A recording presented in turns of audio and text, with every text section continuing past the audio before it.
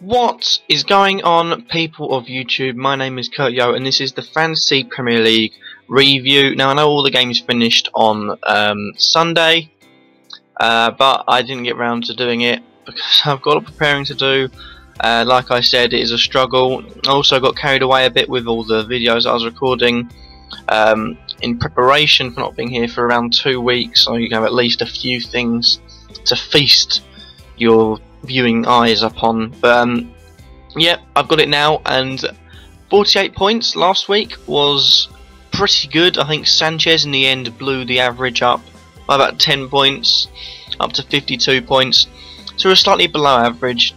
But you know, I feel like my own naivety putting Aguero straight into the team as the captain instead of sticking with Ivanovic, because I was toying between Ivanovic or Aguero, so I had to risk it with Aguero. That risk did not pay off, but there were still great positives. You know, Austin, Kane, Silva, Ivanovic all scored. Fabregas and Hazard didn't score. That was the biggest shock. They didn't score at all. Oh, I burped. And also, you know, Mahrez is in there. Klein, that was a big miss for me. You know, a very, very big miss. Because I had Hutton and Clichy in thinking they'd do alright, but they didn't. So yeah, as far as reviewing is concerned, I'm still sticking with Krul. You know, he's got Southampton at home in a tough game, then you got Hull away, Stoke at home, and the fixtures after that, got Palace, apart from City away, you know, you've got Villa at home. It's a decent 5-game run where you can get clean sheets, and even if you're not getting clean sheets, you've got a chance to make quite a few saves, hopefully. I mean, I don't know, it didn't say how many saves he got against Chelsea. I will have a look. He made 2. Never mind. He made 2 saves, that's alright. But you know, if you make a lot of saves, you get quite a few added points on. I say quite a few, like 4 saves, I think that's 1 point. I think David De Gea made 8 saves once, and that was 2 extra points. Don't think he's ever gone that high. Yeah, I think the highest gone was, I saw, 5 or 4. But yeah, it's a good chance. So even if you have got a Burnley goalkeeper, you also have a chance to get points. Defence, misjudged it a bit again. I feel like Villa let themselves down against Leicester. Manchester City were poor against Everton, and Ivanovic, as always, was brilliant. Got the assist for one of the goals.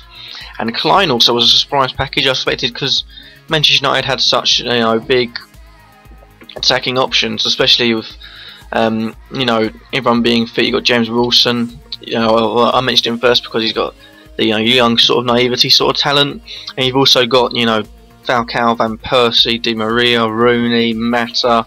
You got Fellaini in the air. You got everything in that team. You know, just to bulk up and attack with. You got 2 of the wing backs. You got Valencia, who's powering down, always getting balls into the area. You know, it's quite an attack fighter minded team.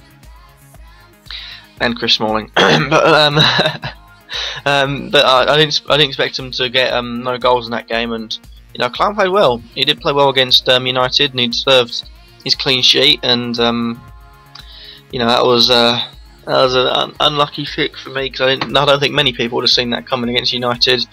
But the midfield, Sigurdsson, Hazard, and Fabregas are all poor. Silva again, you know, getting another assist, and why am I not surprised that he is, since he's come back from injury. You know, maybe he had a poor game against them, but then he's rocketed. You know, absolutely rocketed with points. You know, Palace 3-0, donned that game.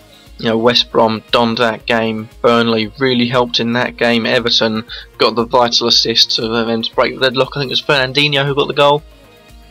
But yeah, that was all the midfield. I think I had Mahrez on the bench, but I can't play him. And of course my front 3, 2 of them played well. Aguero coming back, he will pick up points. He's only picked by 12% now, so that is a chance for me to really leap forward, because quite a few people took him out of his team. I don't think many people are going to be putting him back because of the front 3 of Kane, Austin and Costa. But I feel like if I don't put him back, they'll be missing out on something. with Costa, because Costa against the teams that defend really well hasn't done anything. Aguero will do anything against anyone in my eyes. You know, he's the City player that people need to watch out for. When you play City, you think there's two players for me. If you're going to be trying to get past and score goals, Vincent Kompany, he's not playing at the moment. If you're going to try and defend, eeny meeny miny Aguero. You know, as much as Silva is a danger, Nasri is a danger, Jovetic is a danger, Sergio Aguero is the one you look at and think, well, my goodness, you know, we really need to try and defend against this guy. And that's why I feel like only 12%. It's kind of a missing opportunity there with him, and as well, surprise, surprise, Austin's picked by quite a few people, and Kane's picked by quite a few people. But I used my wild card last week. I've shown that we have one free transfer in this week. And as far as transferring a player in is concerned, it will be a like-for-like swap.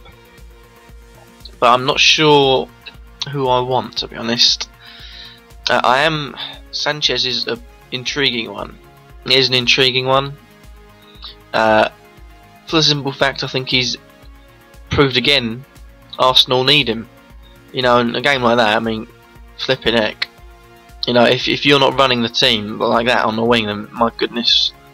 You know, he did have a dry spell, admittedly, of 2 games and a few games after that, but you know, he's picked up quite a few points and quite a few games where he's picked up quite a few goals, so he is definitely a player that I want to bring in. But with that, I need to plan it out and maybe take players out from other positions, and I could easily go back to having a front three of Kane, Austin and Diego Costa. But I feel like Aguero will score more points, and if I want to bring Sanchez into my attack, I have to look elsewhere. And elsewhere, the only position really is Hazard, and that I don't want to get rid of Hazard. However, I can get rid of Ivanovic.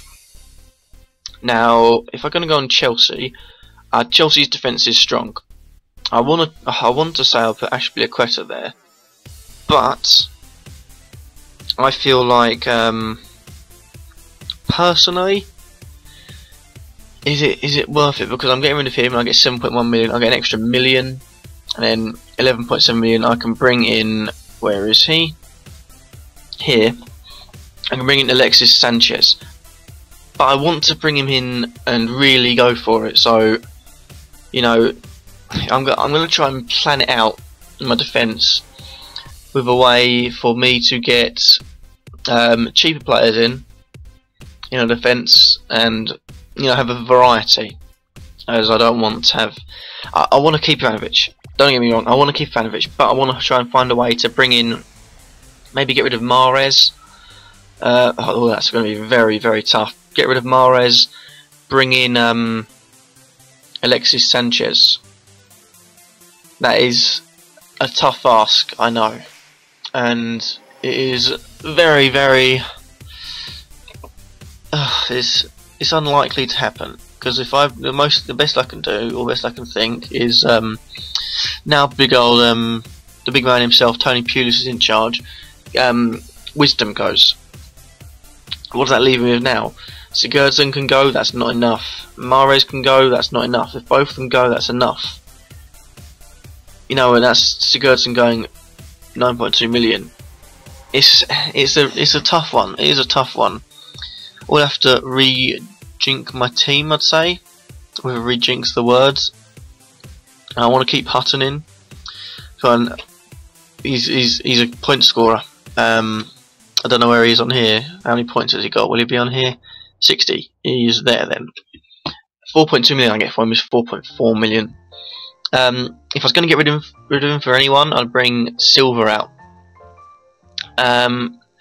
Only reason behind that, you know, is because he's had quite a dry spell there. He had an injury when he had for quite a bit, and I think if City get their team back to full fitness, Silva he will be needed. Don't get me wrong. I mean, if we have a look at City's team here, look at midfield. They've got Yaya Toure, they've got Silva. Besides that, they've got no one really. Navas, Milner. You know, Nasri hasn't done much. If we look at their midfielders, We can't look at them midfielders, for Christ's sake. This thing is not working out. Yeah, we can't look at them midfielders. I think that's all the midfielders and what they're trying to say. But yeah, it's a tough one because I would like to bring Sanchez in. And like I say, the only way around it is to either get rid of Aguero or get rid of Hazard. And Aguero, for now, I want to keep on to. And I want to feel like I'd leave it. For now, I will leave it until the end of the transfer period because as I'm recording this, Yaya Sanogoals has just left Arsenal on loan to Crystal Palace. Whether that's been updated or not, no, it hasn't.